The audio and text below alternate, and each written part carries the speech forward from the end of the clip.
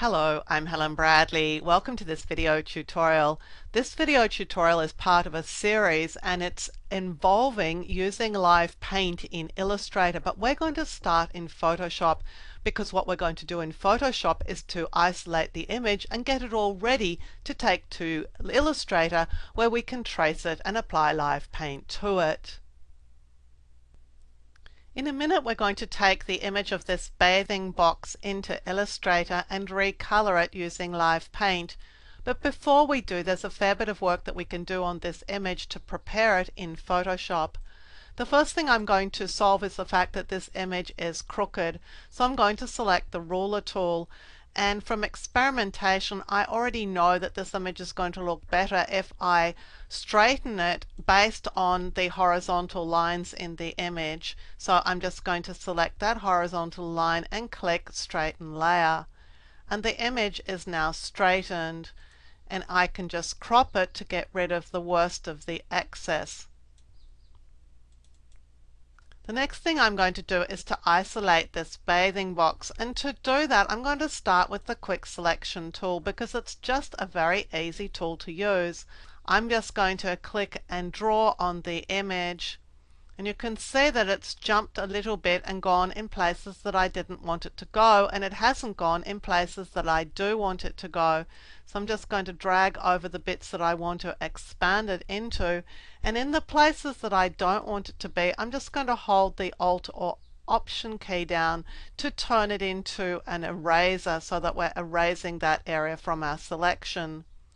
That's a pretty good selection, so I'm going to sit with that right now and choose Select and then Refine Edge, because this allows me to refine the edge. I've got a few problems down this edge here and this edge here, and there's a bit of an issue where the tree line was.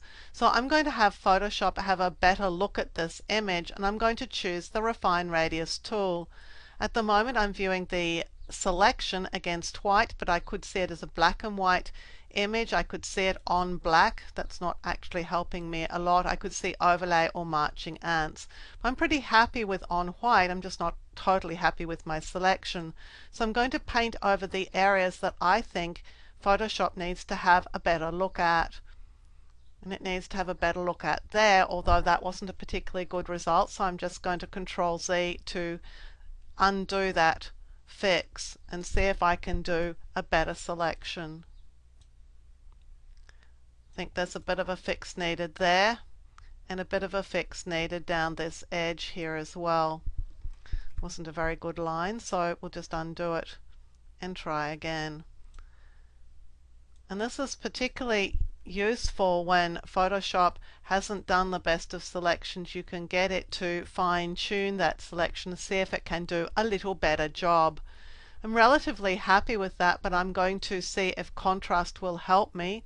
And it seems to firm up that edge a little bit, so I'm going to apply some contrast, and I could see if radius is going to help. Virtually what I'm looking for here is a pretty good selection that I don't have to do much with in a minute. I'm going to output to a new layer with layer mask because that'll give me a bit of flexibility, and I'll just click OK. This is now a new layer in the image. It has a layer mask on it. I can zoom into any areas that need some more fixing, such as this corner here. I'm going to bring in my tools, select the letter D for default colors, select a brush. I've got a fairly hard edge brush. Make sure I'm painting onto the mask itself, and just paint out any of these areas that I think need fixing. If I want to paint in white, I'll just press the letter X to bring that color back in, and press X again to remove the color.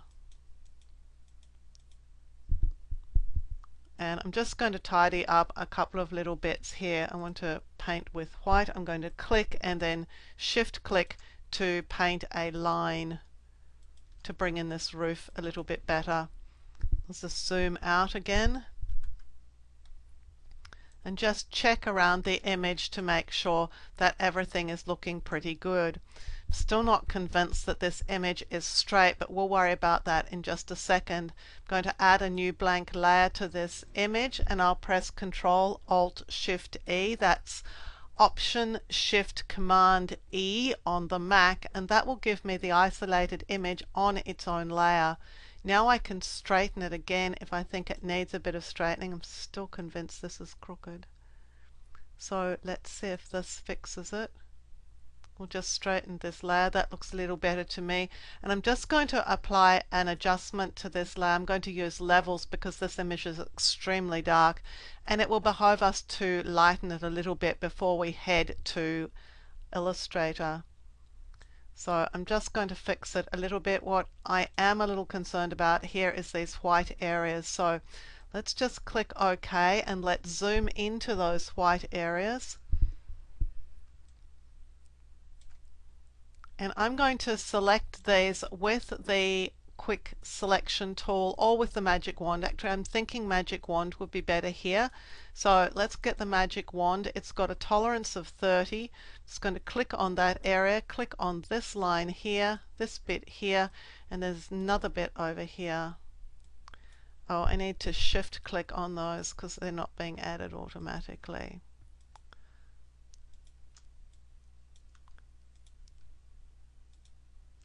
Let's just add them automatically so we don't have to keep holding the shift key down. Now that I've got those all selected, I'm going to enlarge the selection a little bit because it's a little on the small side. I'll choose Select, Modify, Expand, and expand it by just 2 pixels. Now I'm going to add a new layer to this image. Go and grab my paint brush. I'm going to alt click on some paint that I'm going to copy, and now I'm just going to paint over these areas on a brand new layer.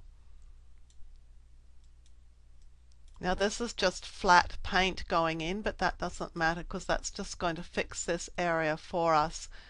And now I can select a blend mode, and I'm thinking that darker color will be a good one. That will only use the green when it is in fact a darker color, and I can just drag down the opacity of this layer a little bit too because it was a lighter area of the image, but I don't want it to be pure white because I just don't want white in my image when I get to Illustrator. So Control D to deselect the selection, and let's just zoom out again.